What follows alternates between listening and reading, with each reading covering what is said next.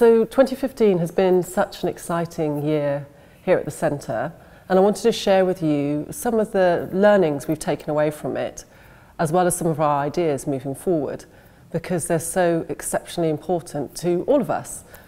As you know, we've been thinking very hard alongside colleagues from around the world about what it means for a nation to have capacity to be cyber secure.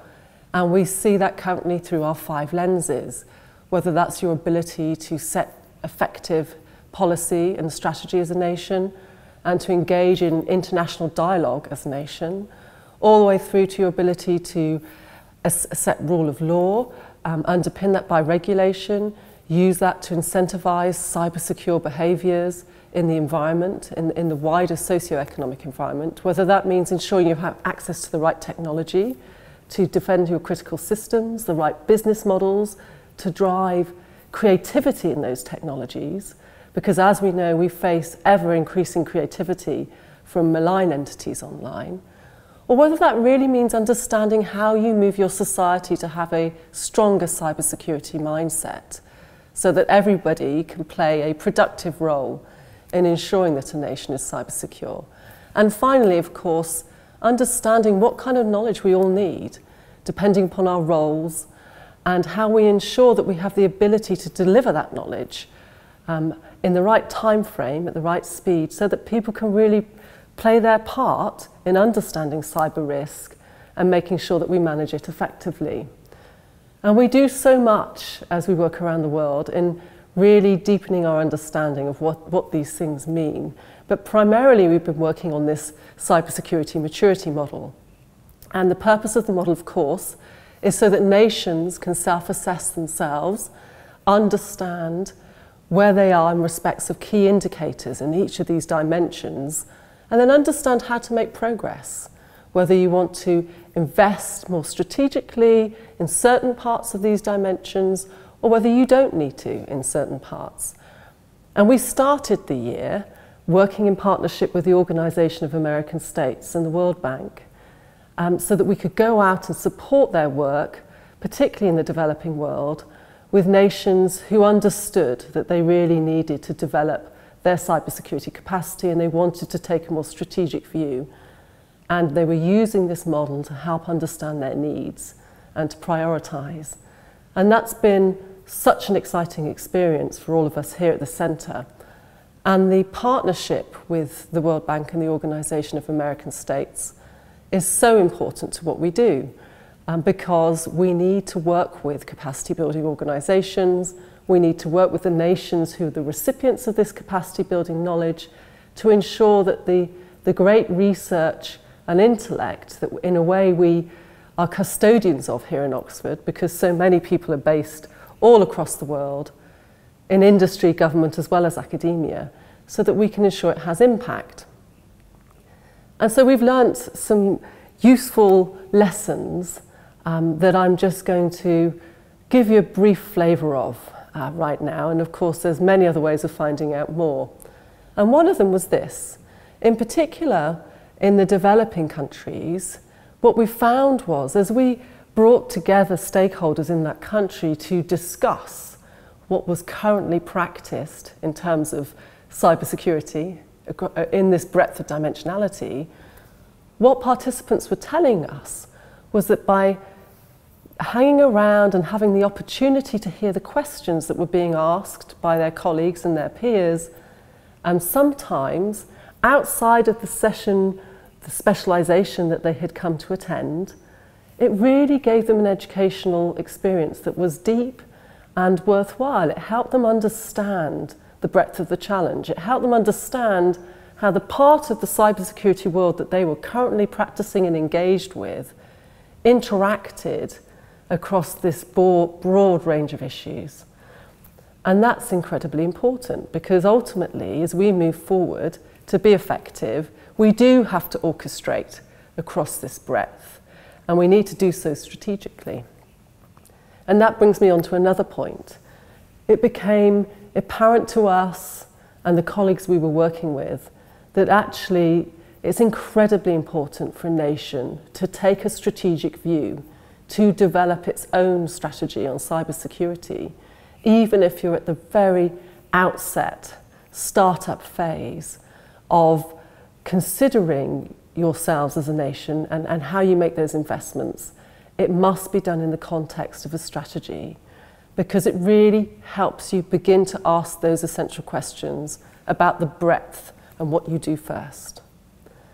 And the other lesson that we learned, that we took away, was the importance of really being able to link this model that we were working on to the notion of harm that we're trying to reduce. Because of course we don't want to put huge amounts of investment into cybersecurity, whether we're a nation or a company or just a citizen of cyberspace. We all have limited resources. So we need to guide that investment towards the harms that really, really concern us. And we have to do so recognizing that that realization of harm, as well as the perception of harm, can change fairly rapidly. And so we've begun now investing in understanding what it means to witness and experience harm through a lack of cybersecurity as a nation here in the centre. And we've begun collecting evidence and consulting widely about what the meaning of cyber harm is, whether that's harm at an individual level, harm to your economies, harm to your national security.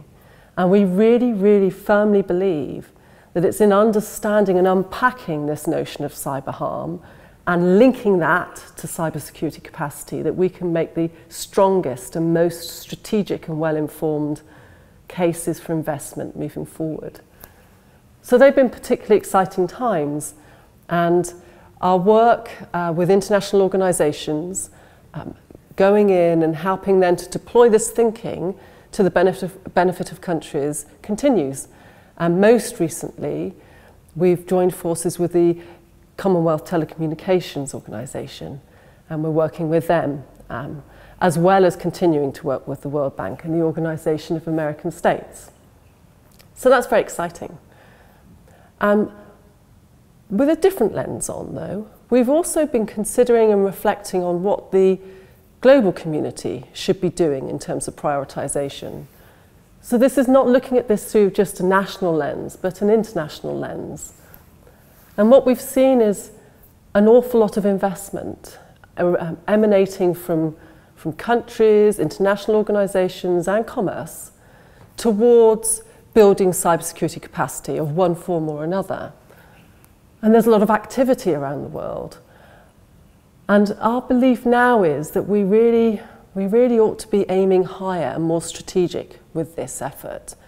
And what we mean by that is, it's not just coordination that we need, it's not just telling each other what we're up to. In actual fact, it's combining our efforts, optimizing the combined pool of resource so that the sum really is greater. So that when we put all these parts together, what we result in is something that's transformative for the world. And in some corners, when we're working on this thinking, we call this reaching for longer termism in our strategy, whilst we fully understand the need to react to immediate concerns, to immediately be building essential capabilities. Our view is actually that we have so much resource, intellectual resource, manpower resource, time of very clever human beings going into this problem of how we develop our cybersecurity capacity, that we really could be much more strategic in how we act together. And that, of course, from an international community's perspective means we need to take a view on what we do as countries and what we do as an international community. And the piece that would be most effectively performed in collaboration, that should be done strategically, and that takes much more than simply coordination. So we're working towards that goal too, as we move forward. And I guess probably the last key learning from this year, and we look forward to many more, is this, that of course we have our own capacity challenge. There's only so many countries we can put people in a year. And so what we're looking to do now as a centre is to develop strategic partnerships with expert organisations around the world in all of the different regions of the world, so that in a way we can help them build the capacity to deliver this kind of learning and to champion and be custodians of collecting the knowledge and the experience, so that we as a community can do so much more. And so we'll be investing very heavily in developing that more global reach for the centre in the coming year. And we very much look forward to working with all of you on it.